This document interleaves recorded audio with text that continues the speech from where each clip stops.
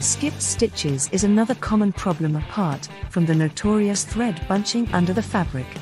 Whether the stitch has skipped one or multiple times, it weakens seam strength and the appeal of the finished product.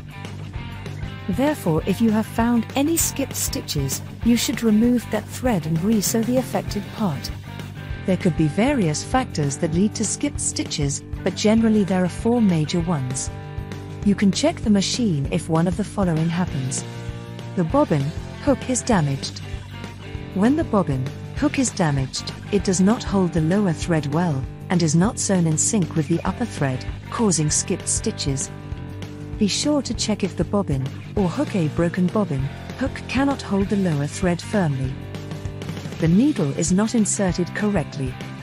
Remove the needle by loosening the screw above the needle clamp, then reinsert it with the flat side of the needle facing the back. Place it without any space left in the shaft, and tighten the screw firmly. Before resuming sewing, test a few stitches. Is in good condition, replace it if it is damaged. When inserting the needle, the flat side of the needle should be facing the back.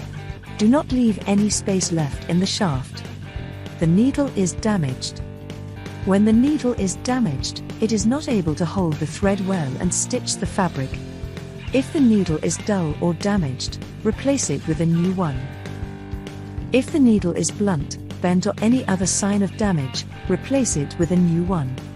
The size of the needle, the thickness of the thread is wrong. If the size of the needle is wrong, the thickness of the thread does not match the eye of the needle, which creates abnormal loops and thus skipped stitches. When the eye of the needle is too large for the thread, there will be irregular, fallen loops. When the eye of the needle is too small for the thread, there will be no small loop. To avoid this, always choose the needle that works well with both the thread and fabric. Skipped stitches occur when the size of the needle eye and thickness of thread do not match. Have you tried to rethread the machine and wind the bobbin?